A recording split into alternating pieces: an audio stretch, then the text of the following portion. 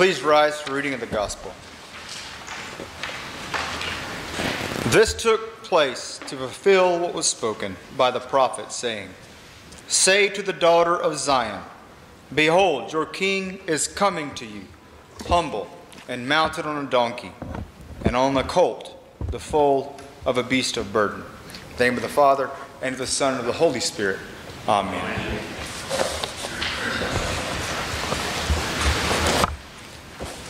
We are now at the beginning of the liturgical church year,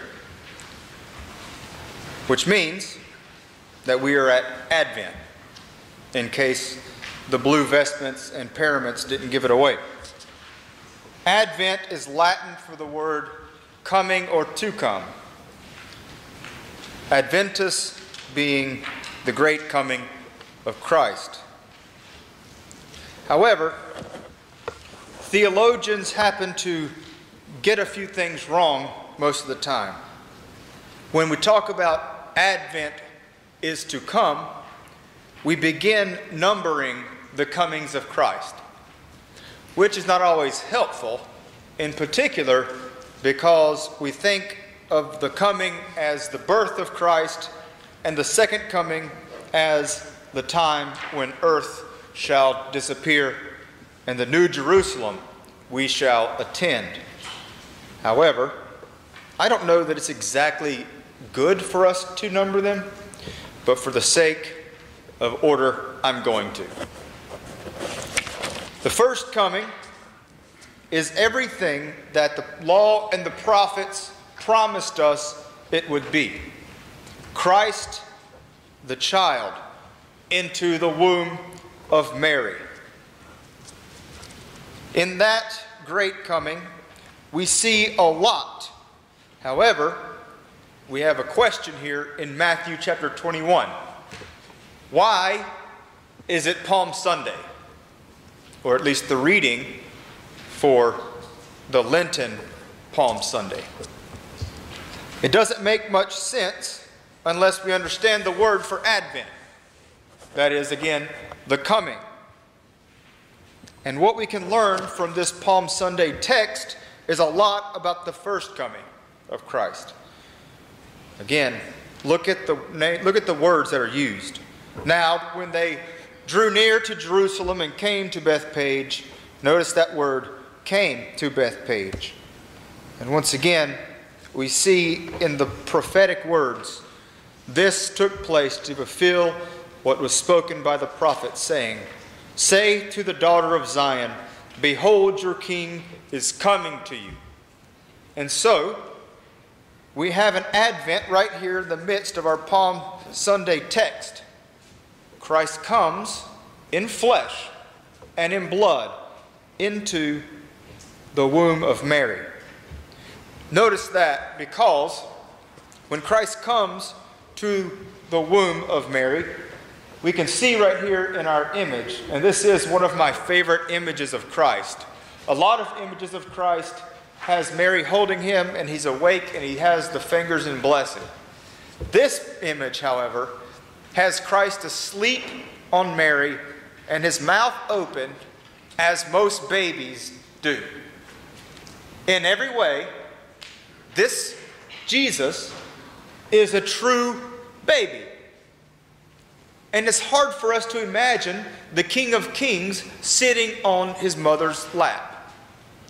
However, the reason I love this image so much is because he is humble, he has humility, and in every way, he was Mary's son.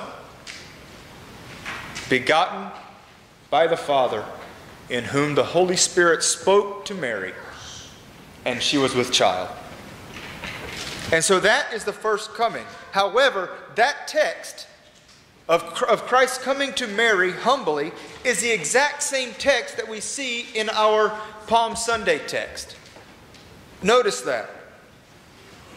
Say to the daughters of Zion, Behold, your king is coming to you, humble, just like the infant Christ, mounted on a donkey, on the colt, the foal of a beast of burden. And just as we have a hard time thinking of Christ as a baby, as a sleeping baby, and in every way the flesh and blood of a baby, so also we have a hard time with Christ coming into Jerusalem. Why? Because that baby, that humble and sleeping baby, would be crucified until dead.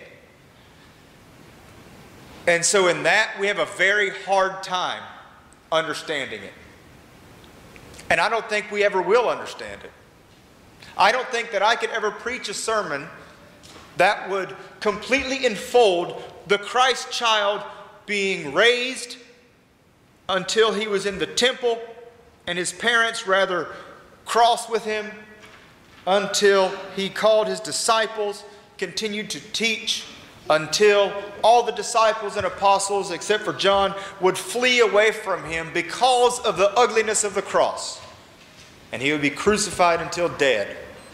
That same Christ child, who adventus us, Christ who comes in the name of the Lord to be crucified for us, and also risen from the dead. Because the cross is not the end of the story.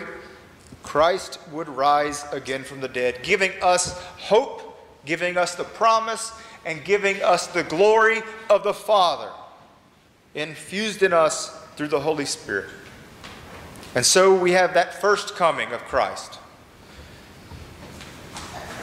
What people call the second coming of Christ, I'm not going to call the second coming of Christ. Why? Because I'm counting. We're going to talk about the third coming of Christ, which is often called the second coming of Christ. Christ who comes to judge the quick and the dead. Christ who comes to destroy our world and take us, meeting him in the middle of the air, to take us to the New Jerusalem. Notice the symmetry in that. Christ who enters the Jerusalem by a colt humbly, then comes to bring us to the New Jerusalem, who in power and might and no humility, but in glory, given to him by the Father, he comes again to judge the quick and the dead. But make no mistake, Lutherans do not fear the coming of Christ. Many denominations do. In fact, it is typically the one that everyone understands, at least denominations.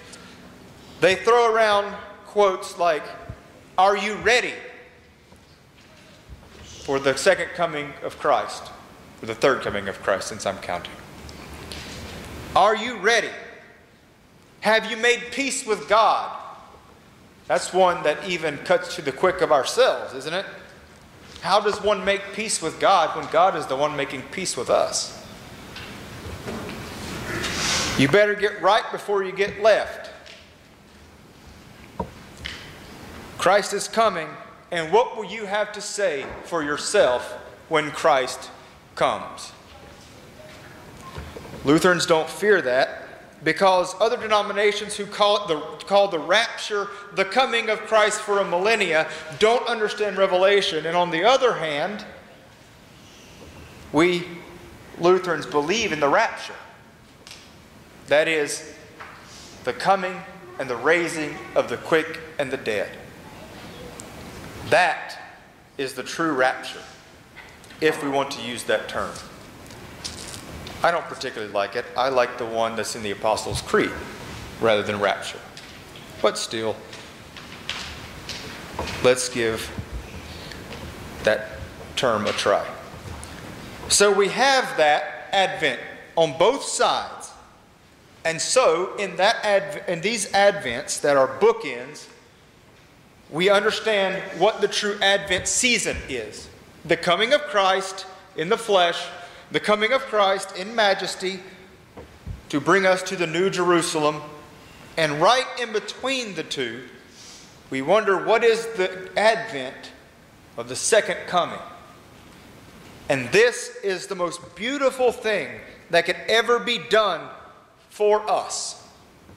If it's true that Christ comes in flesh and blood in the incarnation, and it's true that Christ comes in flesh and blood to rescue us from our sins and iniquities and bring us into the New Jerusalem, why wouldn't Jesus come in flesh and blood to us today? I used to ask my mom that question. And I don't think that there are very many people who could just answer that question as if someone just flippantly asked. So we have to ask the question, does Christ come for us today? Are we just waiting around until Christ comes to judge the quick and the dead? No. The second coming, where Christ comes in flesh and blood for your forgiveness and for the mercy that He has for you, in glory that was given unto Him, in majesty which He wears the diadem on His head because of. In every single way, Christ comes to us in the Eucharist, in the body and blood.